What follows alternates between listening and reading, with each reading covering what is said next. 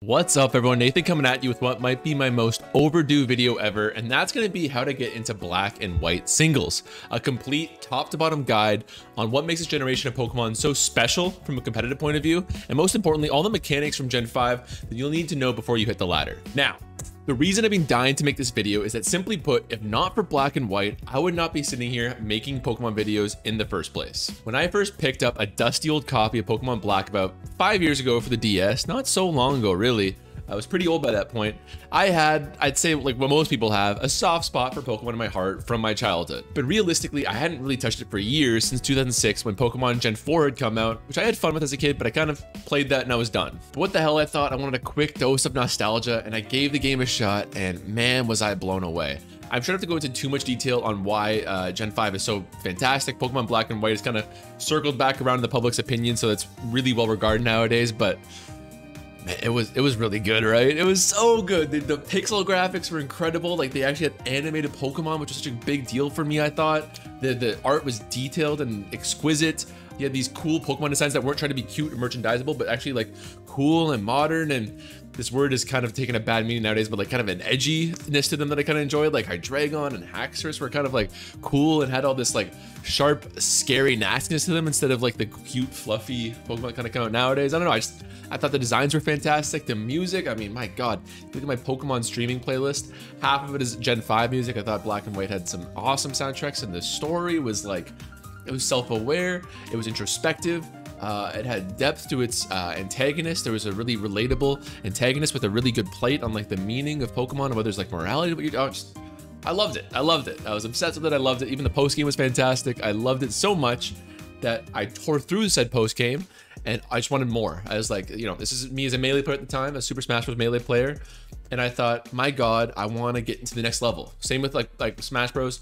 I liked it so much. I want to take my love for it to the next level. Said the same thing with Pokemon. What could I do to get better and to play like competitively? What does that even look like? I knew a little bit about VGC, but what does like competitive singles look like? I really wanted to know. Well, one thing led to another until I eventually found myself at Pokemon Showdown, and the rest from there is kind of history. However, despite immediately loving Pokemon Showdown and its awesome ability that you build teams on the fly without having to like EV train Pokemon and shit, I was actually pretty frustrated by the lack of resources available, at least at the time when I was learning this about 5 years ago. Because again, to make the comparison to Melee or even, you know, something like StarCraft or League of Legends or like Civ 5 or whatever, it's so easy. It's like there's libraries available to you to get good at these games, and it wasn't available at the time for Black and White. There wasn't really much available for competitive singles at all, really, which was frustrating. It's better nowadays. This is a big reason why I want to make this video, is I hate the idea of someone else with the same experience I did and not knowing how to get into black and white singles, instead of having to rely on these like old, outdated Smogon articles like I did. I got lucky, actually, and a lot of really kind strangers on Smogon kind of took pity on me and gave me a lot of tips along the way. But, you know, most of what I know is kind of self-taught. And so I'm hoping to help people sort of avoid that lengthy process of learning. And that's what this video today is for, to act as a bit of a primer to you all, how to learn it. It's such a fun, amazing metagame. I really can't say enough kind things about it. Even as I've gone on to other more modern metagames, I still have such a warm spot in my heart for Gen 5. And I think it really holds up as a fantastic metagame to get into and learn, either as a beginner or as a vet like myself. Keyword being primer because Finchinator has made an awesome history of black and white OU video in addition to some other awesome videos, and BKC's got some great team building videos and some history videos of his own. So hopefully from here you can go on to some of those more advanced videos and kind of learn from that. But the point of this is to act as a better starting point. Okay, so the first thing you need to understand about Generation 5 is what sets it apart from other generations of Pokemon. For starters, this is the first generation with a team preview. And speaking for myself, that's a big game changer. It's a big deal. And it's an important reason why I don't play as much of the earlier generations. For those that might not understand what I mean when I talk about team preview, that essentially means that when the battle starts, I get a chance to look at my opponent's team, they get a chance to look at mine, and then after taking this information, we each choose which Pokemon we want to start the game with. This is big for a couple of reasons, but primarily it leads to a very skill-based opening for a game. Let's compare it to Generation 4, where there's no team preview, and that means whoever's the first slot on your team is gonna lead at the game every time. It's called a dedicated lead. I often found this frustrating because let's say I led with a Stealth Rock and Fernape, trying to start the game off in a good pace, and I come across an Aerodactyl lead from my opponent, which just means I'm kind of boned to start the match, and there's nothing I did wrong, there's nothing I can really do about it, and I'm just immediately paying off my back foot to start the game. Now you compare that to Generation 5, I could also have a Focus Sash and Fernape who has the same objective to get up hazards, guaranteed to get them up thanks to that Focus Sash, and act as a bit of a lead to get some good momentum for my team. But I can also look at my opponent's team in Generation 5 and go, wait a second, they've got a Hippowdon on their team. I don't like the looks of that. I'm going to play it safe, not lead with my Infernape this time, and I'm going to go with my Vaporeon instead, or whatever, some sort of water type that can match up against that Hippowdon well. So it immediately already rewards a more skill-based matchup, at least in my opinion, and I personally find that much more interesting and much more rewarding. If you want a full breakdown, by the way, of how to improve your lead matchups, I did make a full video on it, so be sure to check that out right here. But the next big factor about black and white that I want to talk about is the uptick of power creep. Now, power creep is a common term. We talk about something like a shonen anime like Dragon Ball or even Champion Design and League of Legends,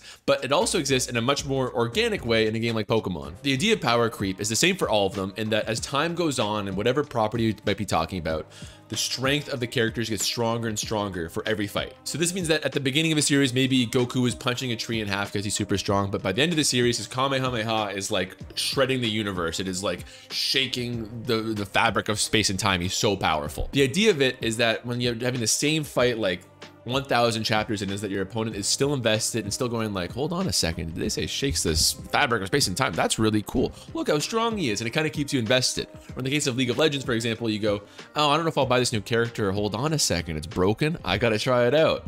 And the same criticism can be levied against Pokemon, because Pokemon is also be noted, if you look at the main overused tier, it gets stronger and stronger as it goes. And to clarify, overuse is just like the main tier of usage that we're talking about in this case. So the average power level from Generation 5 is much, much stronger than Generation 3, 2, or 1. And while cynically, I can make that point about power creep in Gen 5 and say it's just because the developers want to get people's attention and have broken Pokemon and yada yada, and maybe that criticism is true to some point, I also think it's just an organic factor of how Pokemon works by adding 100 new Pokemon every time. To best explain what I mean by this, let's look at this cup I have and some nuts I got here and talk about the Brazil nut effect. So you can look it up if you want this in more detail, but it's an interesting idea, theory, whatever, that says that when you shake a container full of nuts, it's going to filter so that the bigger size one are actually going to end up at the top. Despite being heavier and having more gravity act on them, it will eventually sort itself out so that I've got some salt here, I've got some popcorn kernels, some almonds, and 1 or 2 pieces of penne. So like from pasta. So I shake it and the salt's gonna end up at the bottom, then the popcorn kernels, then the almonds, then the penne. And so the idea is that this is Generation 1, and let's say that the penne is probably way too strong. If you look at like this is the average pool of Pokemon that you can work with, the penne at the top is like a legendary like Mew, and it's probably way too strong. Actually, in this case, the almond would probably be Mew, as in the example I'm going to say. So the almond is Mew, probably too strong, should probably be banned because it's way stronger than everything else. And the kernels are strong, solid Pokemon, like I don't know, like a Charizard.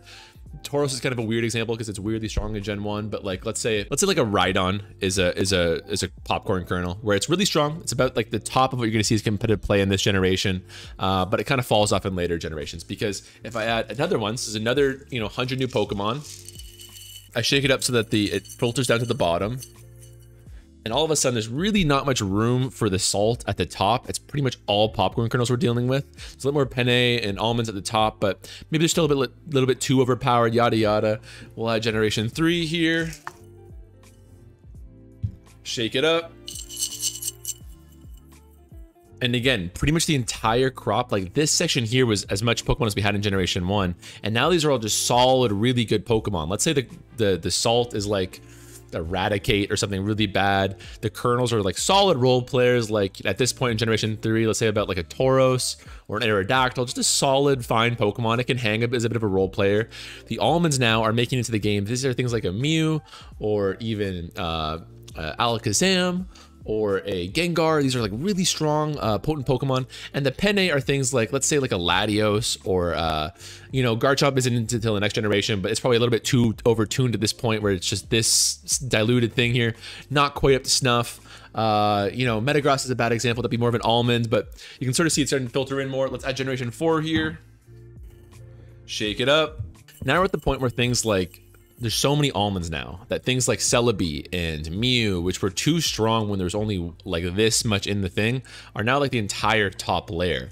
And there's now quite a bit of penne here, and it's getting to the point where like the salt is completely out of the picture now. It's almost all at the bottom. Actually, I should shake this up more, but the point is it's almost completely at the bottom, and it's almost all popcorn kernels and almonds at this point. And then I'm going to finally add Generation 5, which, as I said, is guilty of power creep. As a result, there's actually double the penne in this one, quite a bit.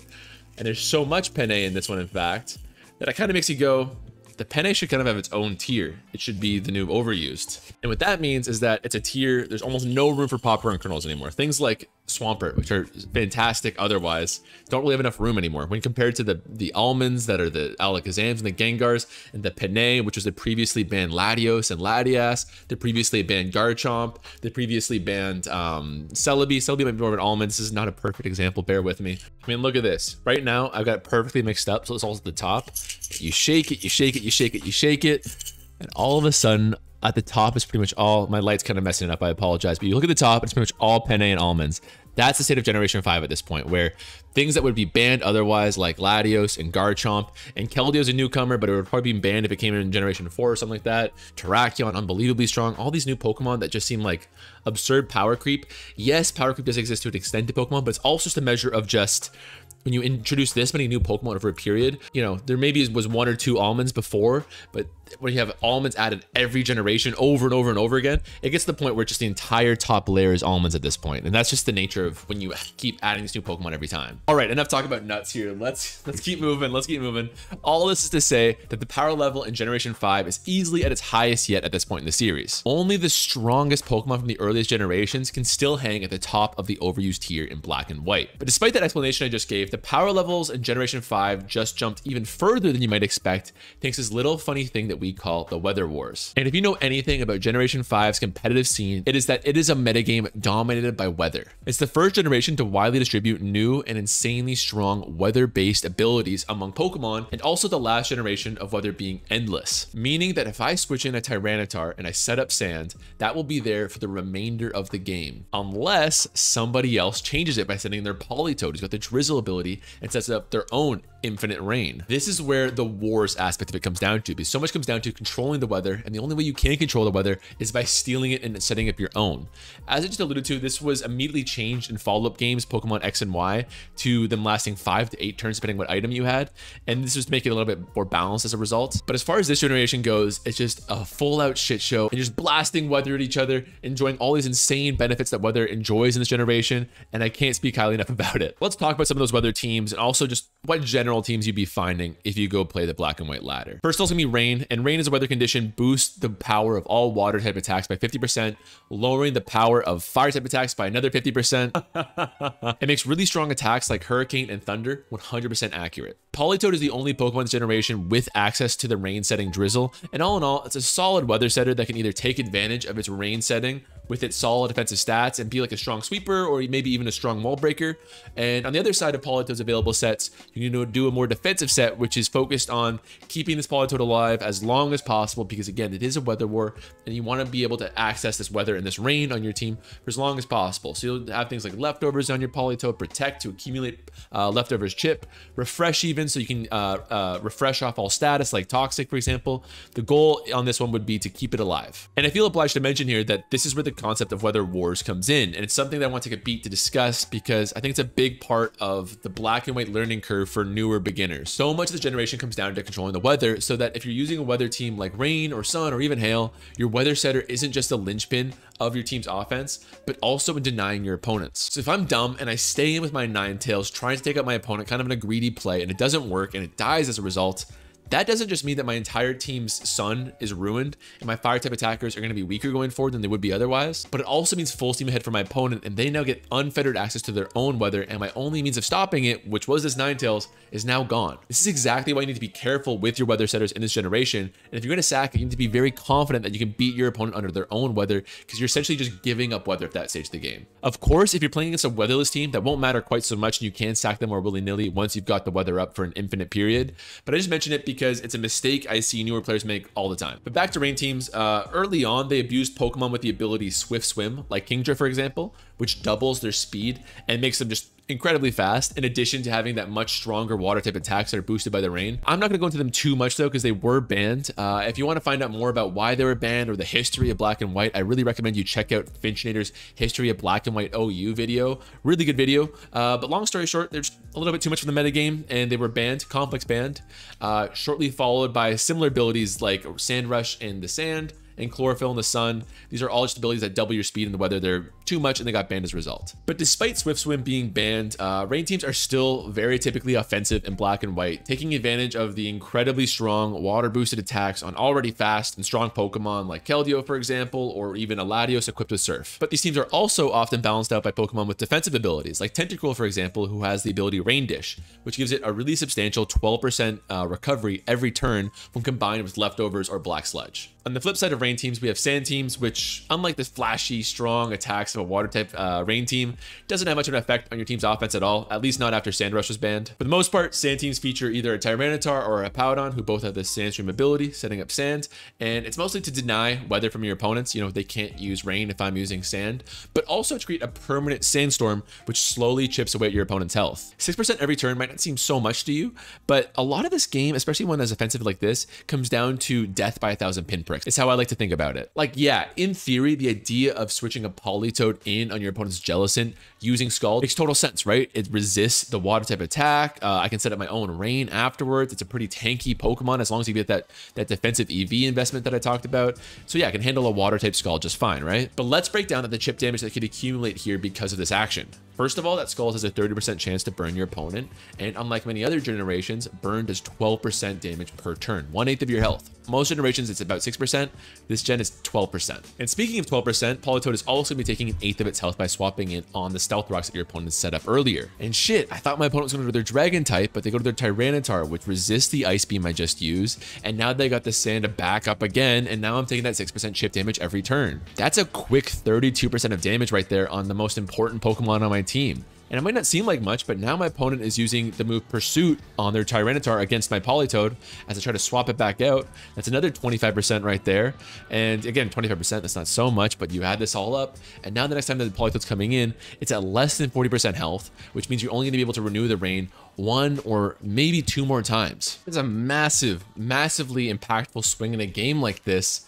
And it's all due to a little bit of chip damage. Even remove that pursuit that I did, that hypothetical pursuit, that's 30% of your damage taken from just a little bit of chip damage. It adds up so very quickly in this game. I mean, another way to think of it is, let's say you play a 50-turn game, which is, you know, pretty quick, I'd say, maybe on the slightly longer side for an offense versus offense game that you're so often going to find in black and white. But let's say 50 turns. If your opponent sets up uncontested sand for the whole game and has got lots of ground and rock and steel type Pokemon which are immune to the sandstorm chip, and you have none, how much percent do you think your team is going to take over the course of this whole 50-turn game? I'll tell you right now, 300%. That is half of your team's total health for the whole game.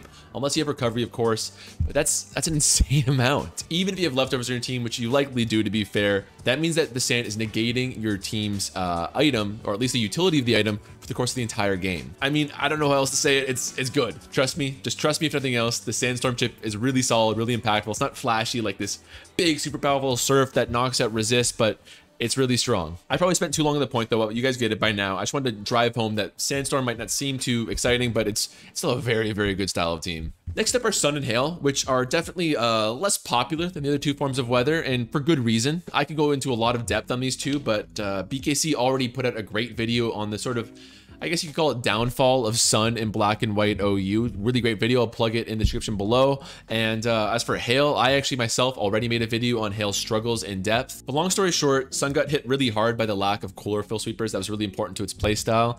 And Hail just really suffers from a lack of strong, unique Pokemon to that playstyle.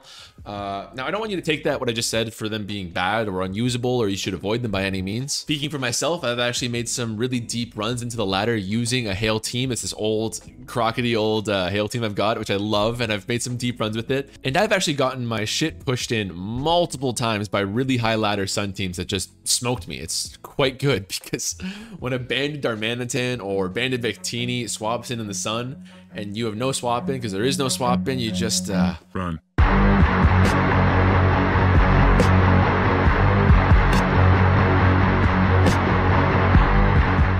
I should also mention in closing on this topic, though, that Ice and Fire types, which are of course going to be common in Sun and Hail, take extra damage from Stealth Rocks. So what we just talked about accumulated chip over the course of the game gets jumped up a notch. We're talking about ice and fire type Pokemon, and that is another downfall of that type in Generation 5 because you can't just slap heavy duty boots on them like you could in modern generations, sadly. Which actually is going to be a very good segue into the topic of hazard control in Black and White. If you don't understand what makes Stealth Rock so good in general, I'd really recommend you check out my video on it because it's more in depth on that subject. But essentially, spikes and Stealth Rocks and other hazards are essentially the only means of punishing what is easily the best move in Pokemon, aka switching. Black and White is unlike other modern generations of Pokemon in that Defog is different and it doesn't clear hazards for both sides of the field. This means that literally the only way to control hazards is to use Pokemon with access to Rapid Spin, which are frankly often pretty fragile, or you can perfectly predict every single time your opponent is going to use a hazard and then go to a Pokemon with the ability Magic Bounce. Pretty niche, but you could technically do that. Or you can just ignore it altogether. This is valid. And just understand that your team is on a timer to beat your opponent before you are worn down by hazard chip. You don't need hazard control, but it does essentially put your team on a bit of a timer. You can only switch so many times before you're worn down by the hazard chip. So all told, that means your Excadrills and Starmies and Forretress and Donphans and Tentacruels, which might not be so good otherwise, are now completely essential. As for weatherless types of teams, they can often struggle to keep up with the crazy benefits that weather teams provide. However, there are exceptions, and the biggest exception I can think of is Dragmag teams. Once again, I mean, I don't want to overly plug myself here, but I did make a whole deep dive onto Dragmag teams right here. But to briefly summate how it works, especially in Black and White, the idea is that Dragon types are very good. Black and White has access to some very, very good Dragon type Pokemon, actually. And the only way to stop them is with the Steel type, because Fairy types weren't introduced until Gen 6. And that means the only possible resist you can handle if your opponent's going to use an Outrage or a Draco Meteor is to go to a Steel type. Magnezone has access to the ability Magnet Pull, which forces the Steel types from not being able to swap out, and you can use Hidden Power Fire on them to knock them out, which essentially clears the runway for your other Dragon type Pokemon to sweep.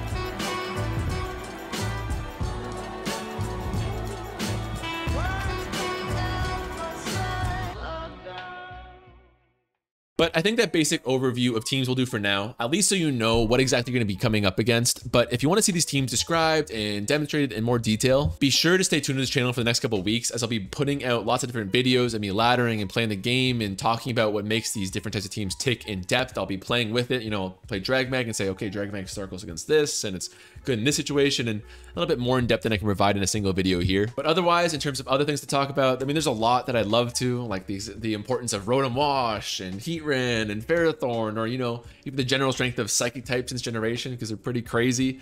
Or on that topic, you know, Fighting type suddenly got really, really good in Gen 5. A lot of fast, strong Fighting type Pokemon come around. Dragons, like I said, are really, really good this generation, and as a result, so are Steels. Steels are always good, but super good in Generation 5. But instead of talking about that, you know, a little bit of too much minutia, I think I'm going to instead talk about what I think is the biggest shaper, mover, money maker of the Black and White ladder, and that's going to be Latios. More specifically, Choice Specs Latios. Now, how best to talk about Latios? I mean, Latios is fast and strong. Really strong, actually. Really, really strong. And when you get a Pokemon that is that fast and that strong, and you give it the item Choice Specs, which boosts its special type attacks by 50%, and you give it a base 140 attack move like Draco Meteor, I mean, it suddenly becomes a problem. Very, very hard to deal with. Like, such a big problem that even if you go to a especially defensive Steel type Pokemon like Jirachi, which is about the most dedicated counter you're likely to find in Black and White, it still takes pretty substantial damage from a Draco Meteor, like 30-some%, which might not seem like much, but you consider that you're not going to be able to pull up that switch more than 3 or 4 times a game. That's kind of limiting, especially in a metagame where we're starting to find a lot more pivoting Pokemon find their feet. Things like a U-turn Landorus or a Volt Switch Rotom Wash or a U-turn Scizor are starting to creep up in usage of this generation, and it means you find more and more opportunities, or at least your opponent can, to get in their Latios and get more opportunities to click that Draco Meteor button, which is bad for you, especially if your best thing is a Pokemon that's got about 4 Draco Meteors left in it. Not even mentioning that if your opponent knows that you're going to go into this Jirachi counter of yours, they can instead click Surf, which means they're doing just as much damage as a Draco Meteor would do, but instead they're not dropping their special attack like they would otherwise. Or hell, they could use Hidden Power Fire, and now it's almost a 2-hit KO. I mean, just the point is, it's very, very strong. As a result, Latios is kind of a shaper of the metagame. I would say the biggest shaper. Things like defensive steel types or fast speed control Pokemon that are faster than Latios' 110 base speed all of a sudden become almost essential. And importantly, Pokemon with access to the move Pursuit suddenly become fantastic inclusions on your team. Now, I don't talk about Pursuit a lot on this channel since it didn't really make the cut into Sword and Shield, so there's not a lot of point in terms of modern Pokemon, but it's a really interesting move with a unique mechanic. If my opponent switches out their Pokemon and I click Pursuit, not only will Pursuit hit the enemy Pokemon before they can actually swap out, which is already fantastic, but it doubles the power of Pursuit from a base 40 power dark type move into a base 80 dark type move. This is why you'll often find Bisharps and Scizors eschew more powerful moves in favor of Pursuit, just to punish Latios, in addition to all the other super impactful psychic and ghost type Pokemons that make up the tier. Hell, it's even good when it's not super effective. Like for example, if an opponent is switching out a low health Politoed and I want to guarantee that I win the weather war for the rest of the game, I can use Pursuit, get that last bit of damage I need on it, and all of a sudden the sand is up to stay for the rest of the game. But this all adds up to mean that if Latios is the best or most impactful Pokemon in the metagame, and in a vacuum I would personally argue it is, then Tyranitar is now the second best Pokemon because it is the ultimate counter to Latios. So obviously I talked earlier about how amazing Sand is with Tyranitar and Hippowdon as the weather setters, but even beyond its role as a weather setter, Tyranitar is also just an incredible Latios counter. First of all, it's got extremely high special defense. Sand is unique as a weather condition because in addition to the other effects I mentioned, it boosts the special defense of all rock type Pokemon by 50%. So this means Tyranitar in Sand with its high base defenses can handle a choice specs Latios about as well as anything. Takes less than 50%, which still seems like a lot, but trust me, when it comes to dealing with Latios, taking less than 50% and not being resist is damn near incredible. And it's also immune to Latios' psychic type attacks thanks to its dark type typing, which isn't so impactful either because Latios rarely uses psychic type moves in the current generation, but you know, it's still handy. But of course, the best thing about it is that you can trap a Latios afterwards and make sure that it can't Draco Meteor you 8 times a game by forcing it to take damage from a super effective Pursuit. As a result, it usually means that your opponent can only get off 1 Draco Meteor before they're Pursuit trapped, or it means that they are kind of afraid to drop the trigger on that because they don't want a Tyranitar to come in and trap them in the long term. And as a result, Tyranitar is one of the most important and best Pokemon in Black and White. But with that said, unless I'm missing something, I think we're done here. Now, of course, I am personally hardly a pro at Black and White. And if you want some super in-depth and granular content on the format from legitimate pros, again, I've talked about them a couple times here, but I will happily refer you to Finchinator and the BKC videos I've been talking about in the description below. Make sure to check it out. They've got some great follow-up videos. And again, as I said, if you want to see me play through the tier, be sure to subscribe to the channel so you can follow along with me while I play it in the coming weeks. I should also mention now that if you're worried about the Gen 5 ladder being dead on Pokemon Showdown, that might be a concern if you're laddering at like a bad or weird time, but I can honestly say from personal experience that I have really never had that problem. I actually looked it up recently and compared its usage with other metagames on the Showdown ladder, and it still gets like 50,000 games played a month, which is honestly really solid. 50,000 is a really good number to hit. Honestly, there's a lot that are like that. You know, almost any ability I thought was a pretty fine tier to ladder in, and that was about 15,000 a month. So trust me, you'll find games if you're looking at the right times. But more importantly, you just gotta try it out because it's so much fun. I mean, it's seriously, it's so much fun. It's so good. And the beautiful sprites and action and that super offensive, fast-paced metagame. It also reminds me of why I fell in love with competitive Pokemon in the first place. While it can be challenging to adjust from modern generations to all the way back to 2010 era competitive Pokemon, I think it is genuinely one of the most interesting and rewarding metagames that you can find on the ladder. And I think you might also pick up some good fundamentals from it to use in other tiers. Like I said, with the lack of hazard removal, not having these like super generous mechanics like heavy duty boots or defog kind of hold your hand, I think it's important. You can learn to really control the hazards and really be intelligent about controlling the spikes and using your rapid spinner's health wisely and the stealth rocks and stuff like that. I think these are all important skills you might not be able to improve as easily in more modern metagames where again, it kind of holds your hand. But hey, that was a lot of talking and that's gonna be me done. Thank you all so much for watching though. I hope you enjoyed, maybe learned something, and maybe, just maybe, you'll give the format a shot. But I'll see you all next time. Take it easy.